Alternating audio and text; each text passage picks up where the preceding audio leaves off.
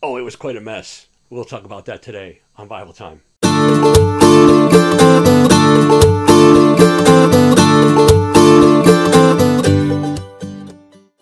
Hello again, everyone. Thank you for joining me for Bible Time. Today, I have some encouragement for you. Encouragement based on a storm. Yeah, I slept through it. It was last week sometime. Don't remember which day. In the night, apparently there was quite a light show. There was a lot of wind, a lot of rain, a lot of thunder, and I woke up for a brief moment because I heard a thunderclap over my head, and then I went right back to sleep. And the next day, my wife's telling me how it was an awful storm, and I slept right through it. But I knew it was a bad storm the next day when I went outside. I saw branches on the ground from our tree. I saw tiny little clusters of leaves just everywhere, all over the road, all over the driveway, all over the yard.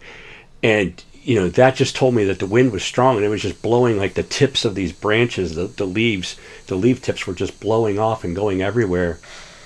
And, as the cars went by that day, they kind of cleaned up the road, but went out to cut the grass and I just see dead, dried up branches everywhere. And it got me thinking about John chapter 15, when Jesus says, I am the true vine, and my Father is the vine dresser. Every branch in me that does not bear fruit, he takes away, and every branch that bears fruits, he prunes so that it may bear more fruit. And then he goes on to say, I am the vine, you are the branches. The one who remains in me and I in him bears much fruit. For apart from me, you can do nothing. If anyone does not remain in me, he is thrown away like a branch and dries up. Interesting. So if you really think about it, it makes perfect sense. If Jesus is the vine, there's the blood of Jesus is running through him. The sap, if you will, is running through him. And we as connected to the vine, Romans chapter 9, I believe it is, or chapter 11, one of the two, really talks about this a lot, how, we're grafted in. We're not the natural branches, but we're grafted in. And we feed on that power that is flowing through him. If you take a branch and you cut it off and you throw it on the ground, or if a storm comes and throws that branch on the ground, it eventually dries up because it's no longer connected. It no longer has the power flowing through it. And Jesus gave us a warning that, if we don't stay connected to him, we're going to be dried up and thrown into the fire. Now, that doesn't mean hell necessarily, okay? Because in 1 Corinthians chapter 3, Paul talks about that everything will be tested by fire. Fire is for judgment, but it's also for cleansing. So, the fire is not necessarily a bad thing, okay? But anyway, what I'm getting at is we need to be sure that we stay connected. Sometimes in our lives we feel like, take a deep breath. I finally achieved what I was trying to achieve. I finally got there. And now I'm just going to kind of relax a little bit and take it easy. And when we do that, if we relax from God and become disconnected from God, we could dry up and not produce fruit.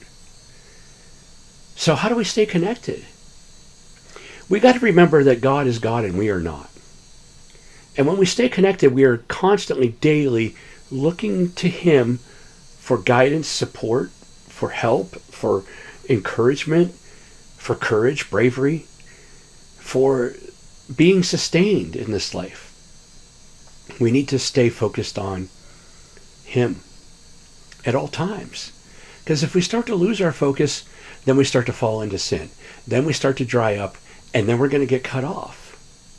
And again, I'm not talking you're going to lose your salvation. I'm talking you're going to get harmed because you're not producing fruit. We just want to make sure that we're always producing. And God will come by and prune those branches that are not producing. So stay connected. Stay abiding in the vine. Because when we do, we produce fruit. If you find yourself not producing fruit, you find yourself producing fruits of the world, like bitterness,